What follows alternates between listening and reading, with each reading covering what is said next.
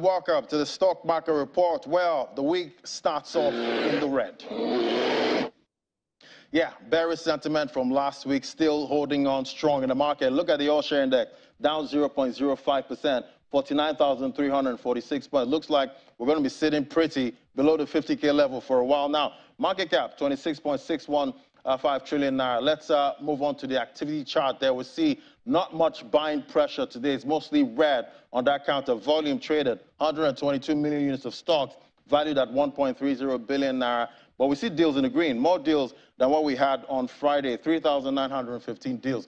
Let's move on now. Let's see the sectoral performance. Banking sector down 0.69%, over 0.5% there. We saw sell-offs with stocks from GTCO. Consumer goods up marginally, just 0.07%. We saw Honeywell Flour there, some buying pressure with that stock.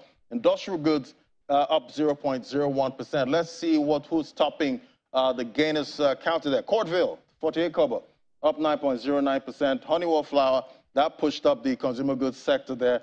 2 naira 63 kobo, up 8.68%.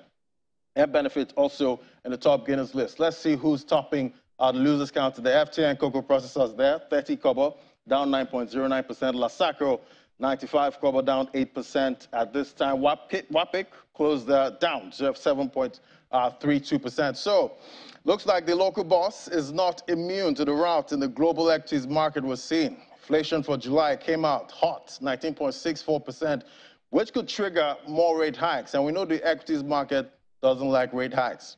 And that's the stock market report. I'm Ladi Williams. It's back to you.